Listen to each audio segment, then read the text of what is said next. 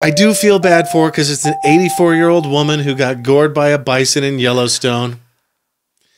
You know, even how many times, if you just listen to this show, tourists. Right. And I know we get, in fact, let's put up the map. Here's where people are listening to and downloading the IFAF podcast. Mm-hmm. That, all the way across the country. Yeah. With a concentration heavily on the West. But if if they'd listen to this show. Yeah. Okay, I just want to know, what was she doing? I don't know. Ooh, is that a little victim blamey?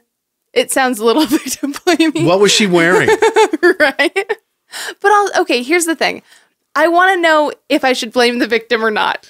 Right. And I don't know the circumstances, and I don't even know her condition. I hope she's okay. I do too, especially at that age. Yeah. It's just a lot easier to feel not guilty if you know she was doing something dumb and you make fun of her. Like, if she was just, like, back-turned, didn't even know it was there, and was, like, I don't know, looking at pictures of her grandkids, and then it came up and attacked her, then you feel like a jerk for making fun of her, you know? Right. Was it provoked or unprovoked? Right, right. So here's some tips from the National Park Service. I'm always tired of saying these.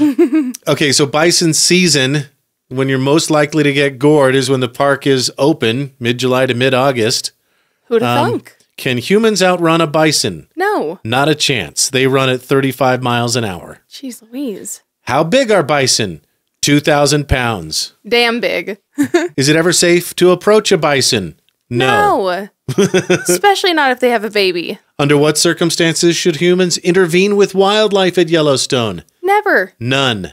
Okay, I'm glad you got that one right, because you were talking about nature documentaries and how sometimes it's sad. Well, I think they're okay. To see an animal eat another animal, and I think there are differences. Like, you know, if you see a baby bird fall out of a nest, like, realistically, you can totally put it back. Mama bird will take it. They won't care.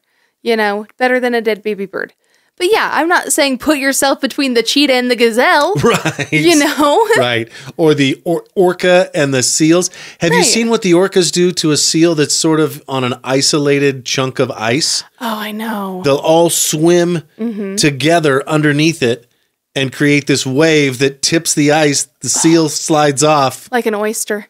Yeah. Right down your gullet. I love seals. Nom, nom, nom, nom. What to do if you encounter a bison? Remain calm. Don't walk toward them. Instead, back up. Don't stare them in the eyes. If you happen upon them on a trail, do the same thing. Don't make a big deal of it. They're not bears. You don't need to be yelling. They know you're here. Yeah. Safest distance to observe a bison, 25 yards. That's 75 feet for us Americans. Mm-hmm. And I just want to point out, a domestic cow can easily kill you. They choose not to because we've domesticated them. But really, if you had one that just had a bad attitude, absolutely, Betsy could take you out in a second flat. So you think her wild cousin couldn't? Yeah. Incorrect, sir. That gives me an idea. Let's go bison tipping. Let's not. In West Yellowstone. Okay, let's go bison tipping, wherein we go to tourists and tip them off to not touch the bison. Get away! Right? Run for your lives!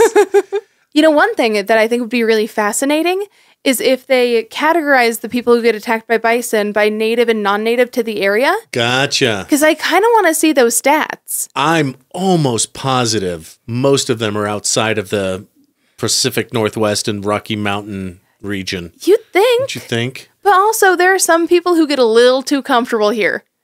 You know, like they really think that they're like, oh, well, you know, I've been here my whole life. I can take it on. I know what I'm doing. And it's like, honey, you are not Steve Irwin. You do not know what you're doing.